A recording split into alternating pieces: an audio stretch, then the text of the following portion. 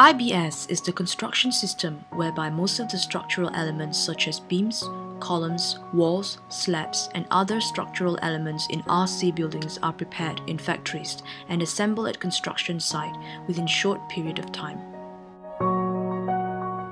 Being one of the prominent methods of construction in this era, IBS offers a few plus points such as increasing the productivity of structural components, speeds up the delivery times, reducing the number of labor required on site.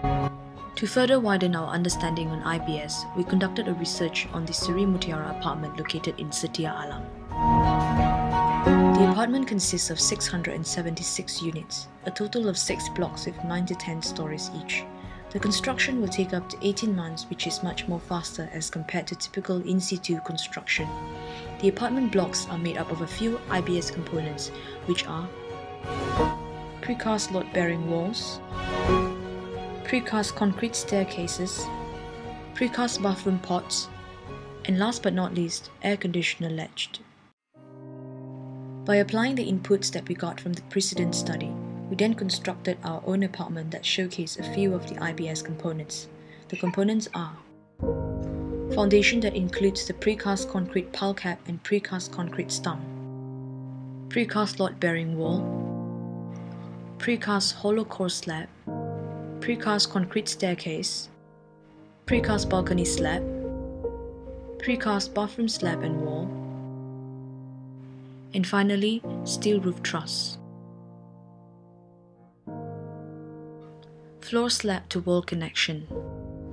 Metal angled bracket is placed in between the floor and the wall together with concealed nuts or bolts welded to the plate. Wall to wall connection. The load-bearing walls are connected through the welding of L-shaped steel plate connectors. To fill in the gaps between the floors and wall panels, the usage of cement is highly effective. Roof truss to wall connection. The metal plate placed in between the steel roof truss and load-bearing walls will then be bolted together.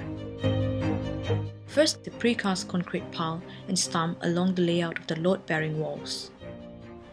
Strips of beams are later on placed according to the grid lines.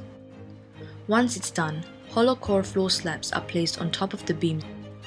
After the floor slabs are in place, the precast bathroom pots are placed in their respective location according to the plan to complete the floor slabs. Then, the load-bearing walls are placed according to their location. Once the ground floor is done, the installation of the first floor slab is continued. Right after that, the staircase is then welded on the floor slab to connect the ground floor to the first floor. Similar and repetitive steps are then repeated throughout the construction process for every floor.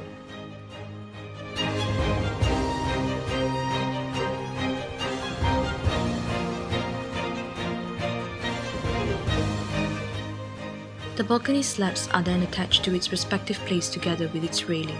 The roof trusses are then brought into its position and bolted into place. Next, the purlins are installed to further strengthen the trusses. Then, the layers of roofing, which consist of aluminium foil, insulation membrane and metal roofing, is constructed.